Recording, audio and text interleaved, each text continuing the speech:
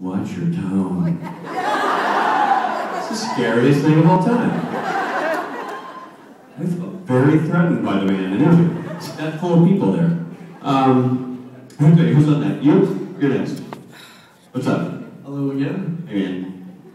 I actually have a Band of Brothers question. Okay.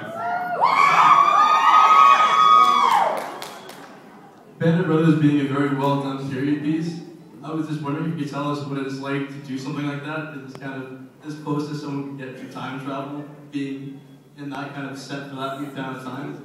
So you're asking what's like doing a period piece like that? Yeah.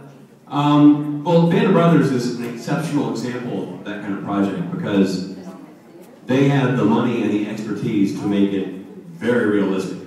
So, down to the smallest detail, things were of the period or exact replicas of the period. So it was pretty awesome. It was pretty awesome.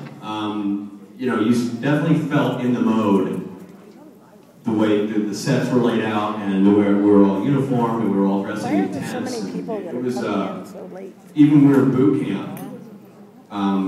They would play radio shows at night from the period to sort of put our mind in the right spot. It was just a really fascinating production, what they were able to pull off. It was awesome.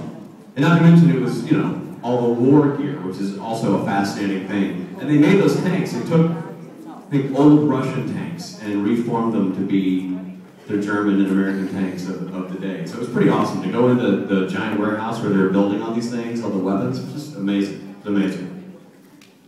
Thanks. You're welcome.